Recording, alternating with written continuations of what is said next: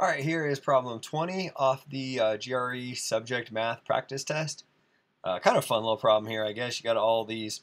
What you have is a L'Hopital's rule problem. And the way I can show you that is that we have an indeterminate form here. Don't believe me? Well, if you try to evaluate this limit by just changing all the x's to 0, what you'll be figuring out is g of 0. Well, g of x is this guy, so g of 0 is just e to the first power.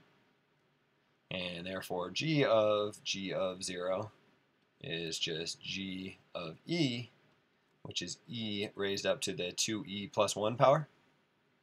And so really what we're doing here, if we try to just change all the x's into 0, this term right here will be e to the 2e plus 1, because that's g of 0. But then from that, we have to subtract g of e, which is this exact same thing, e to the 2e plus 1. So the numerator is 0. If you change this x into a 0, you get 0 over 0, which is one of your indeterminate forms.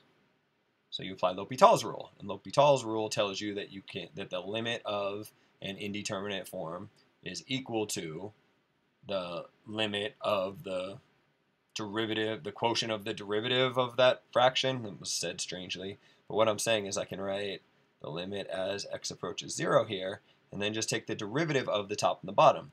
The derivative of x, that's really easy, that's just 1. The derivative here, well, this thing's just a constant, right? It's just this constant, it's just a number, so its derivative goes to 0, so I don't have to worry about that. All I have to worry about is the derivative of this term right here. Got nested functions, better use the chain rule. So the chain rule tells me that the derivative of a composite of two functions is the derivative of the outside function evaluated at the inside function times the derivative of the inside function. So applying the chain rule to the numerator here, the first term in the numerator, gets me that the derivative of the numerator is this and the derivative of the denominator is this. And now let's try to figure out this limit. Well, to figure out this limit, I'm going to want to know what g prime of x is.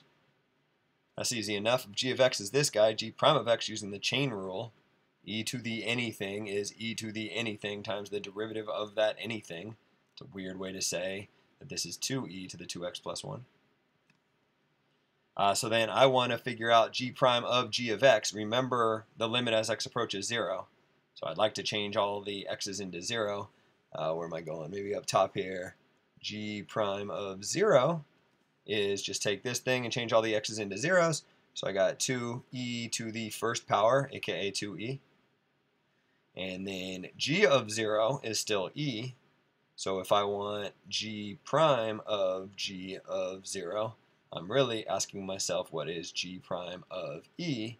In other words, I'm going to take this function here, and everywhere I see an x, I'm going to change it into an e, and that'll give me 2e to the 2e plus 1 power.